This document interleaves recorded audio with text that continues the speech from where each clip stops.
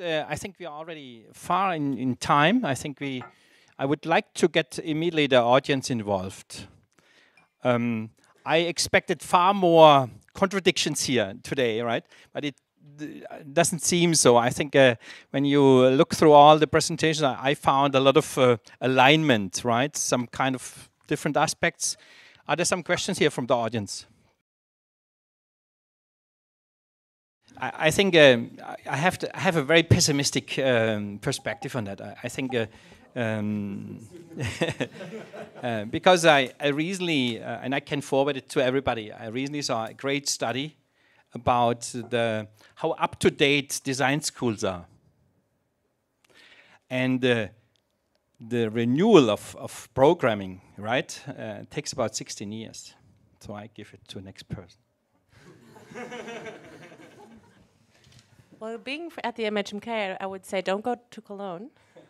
So, no, I think we have a chance now at the MHMK having a new curriculum where we can really try to put in a couple of aspects. Like my first semester here at school had to develop personas, they had to develop user journeys. So all of these things that in traditional design schools were not really on the table. So I think it's personal involvement probably of the teachers.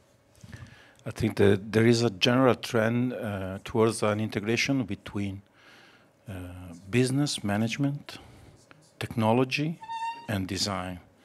This is happening in business school, for example. There's adopting a designerly way of knowing things, and it is happening also in design school.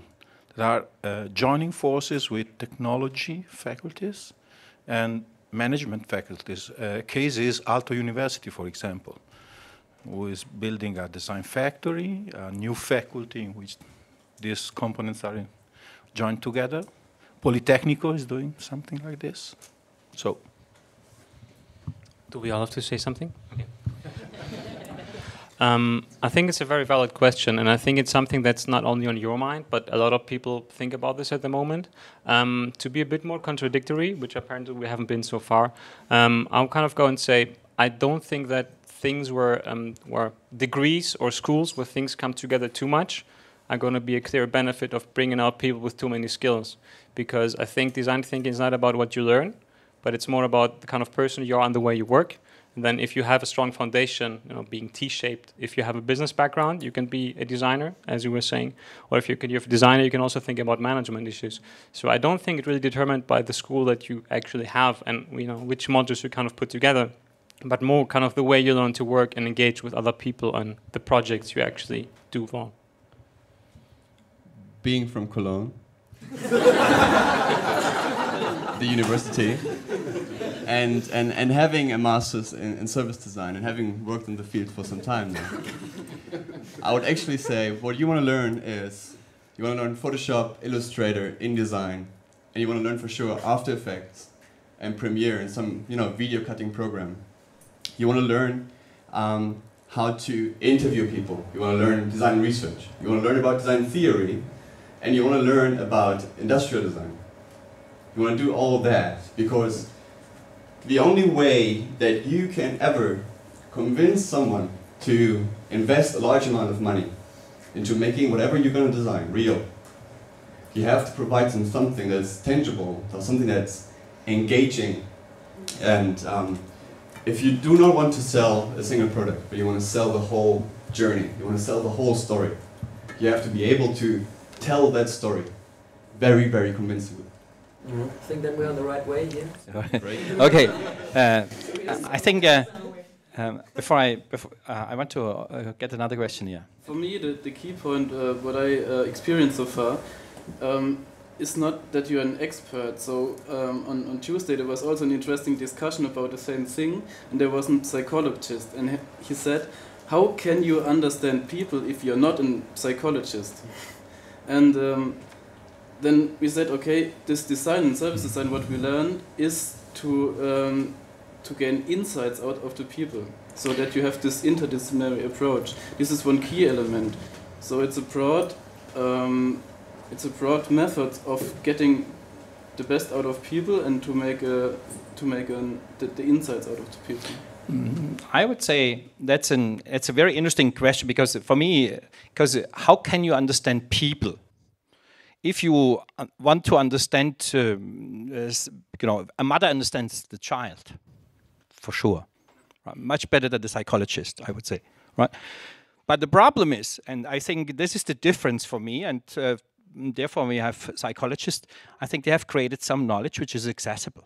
I think they have looked for, and I come back to my introduction, they have looked for models which can be applied.